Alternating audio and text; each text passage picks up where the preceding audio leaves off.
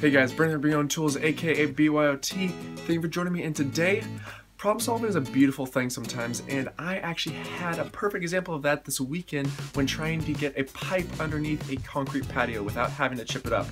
I'll show you how it's done. Let's get started. First off, I had to rip out all the dead grass in order to put some nice, beautiful sod in. Yeah, super fun, and I'm sure you're completely jealous of the fact that I spent my nice little Saturday doing this. Yep. In any case, after we removed all the dead grass, it's time to actually install a sprinkler system. The only problem is that we were left with a nice, beautiful dirt, but we had a big concrete patio in our way, and we had to get across there to get to the hose bib to install the sprinkler system. Now, how are we going to do this? I figured out a way. I basically created a makeshift spear out of a step drill bit as well as 3/4 inch black iron pipe that I had laying around.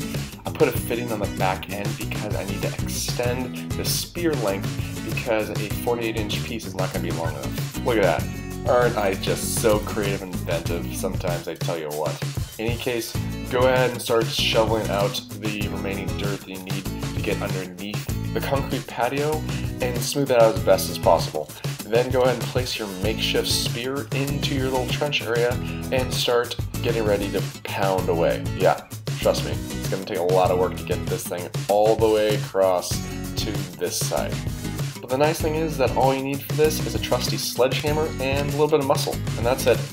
Now, the one thing I am going to suggest that I didn't do is actually put some type of small piece on the end that you can actually hammer into and damage that piece versus the actual flange piece that you're going to be needing in the long run, because as you can see, it was a bit wobbly and wonky at the end because I had slightly damaged it. Yeah, whoops. Don't know my own strength, or maybe I do, just obviously black iron piping is not the strongest steel you could ever imagine. Yeah. Once you've pounded away the correct distance, go ahead and check the other side, and look at that, we made it! We actually made it. I am pretty impressed with the fact that we made it to the other side, and after that, all you need to do is tie it off and start yanking. Now, in all honesty and full disclosure, this actually took quite a bit longer than what I actually recorded because I forgot to record this entire process, but this did work out completely with the help of a ratchet strap, which I will be leaving a link in the description box below, so check that out. And all you need to do from there is feed the hose through, and you can actually hear my dad in all of his glee with the fact that this actually worked. Woo! Hey, you're in! We're in! Yeah, we both are pretty surprised that this actually worked. And once you have your system fully installed, as you can see, boom, look at that, perfect. Go ahead and turn it on and wait for it. Look at that. That is one beautiful, sexy beast. It actually works, and I will leave a link in the description box on Rainbird's installation video, which is very thorough, so check that out. And there you have episode number 27 of BYOT done. Look at that, just a little bit of ingenuity and creativity. You're able to get through a lot of different DIY projects, so please keep that in mind.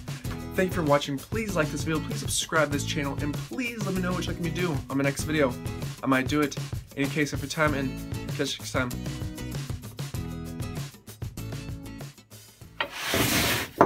This is what I had to use to get this thing out of the earth. Yeah. Get one of those.